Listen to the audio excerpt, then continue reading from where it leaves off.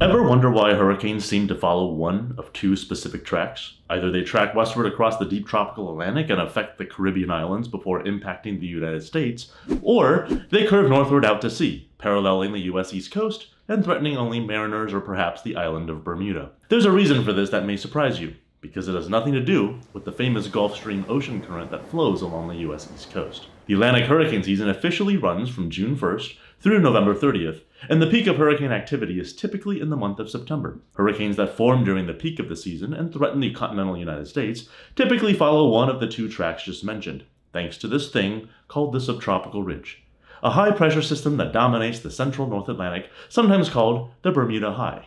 Because the subtropical ridge is a high-pressure system, it rotates clockwise in the northern hemisphere, and with sinking air at its center, which is opposite of the rising air that sustains storms, storms really hate being inside the subtropical ridge, so instead, they blow around it. Imagine the subtropical ridge as this angry bully that no hurricane wants to approach, and so it pushes those hurricanes around instead. A stronger subtropical ridge will keep a hurricane locked into a more westward path through the Caribbean and toward the United States. A weaker subtropical ridge, possibly due to a cold front sweeping through North America, for example, would lead to a hurricane turning more toward the north. So, if you live on the US East Coast and feel a nice cold front sweep through for several days, chances are you have several days of protection from a hurricane until the subtropical ridge builds back toward the west again, which you would feel as a warmer period of weather. This tug of war between the subtropical ridge and other weather systems such as cold fronts that want to erode it is what poses the primary challenge in hurricane track forecasting.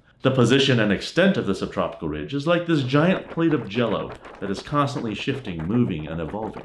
So whether or not a hurricane eventually hits the United States or stays safely out to sea strongly depends on the timing of when the hurricane approaches during each evolution of the subtropical ridge.